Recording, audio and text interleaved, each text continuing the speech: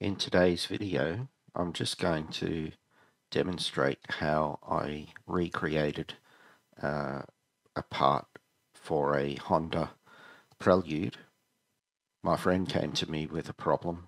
He had pulled the trim off his 1991 Honda Prelude rear quarter window to replace it, and then only after pulling it off and breaking all of the clips did he find out that the clips are no longer available.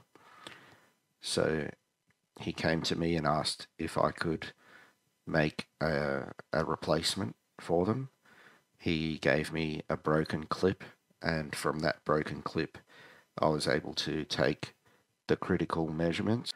From there I recreated the part using SolidWorks, then 3D printed it in durable resin. That part has been on the car now for about 2 years, and the clips have retained it perfectly well. So first thing I did was start by drawing a basic box, the shape of the main body of the clip, and the next thing to do was cut away the angle from here. So I used a cut extrude to remove that material.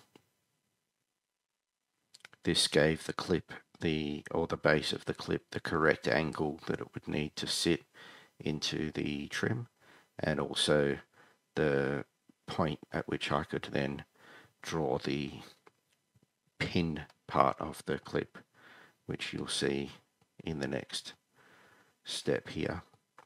So as you can see, the clip post is perpendicular to that angled face there. I then cut the slots so that the clip can slide up and down inside the stainless trim. Extruded the little wings that are there to hold the tension on the clip so that it stays in position. I then created an axis and a plane along that axis and another plane down the center of the pin.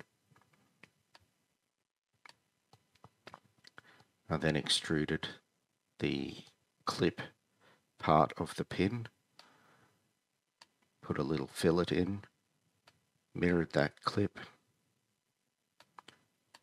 did a revolve cut to make that pin the correct shape it needs to be to go through the factory hole. I think from memory the factory hole is 6mm. Then inserted that fillet which I'd missed before as an oversight. After testing, we found we needed to insert some little ribs across the top here to help retain the tension of the clip against the body of the car. So that was where I drew the first one of those, then used a linear pattern, and finally a mirror to repeat that on the other side.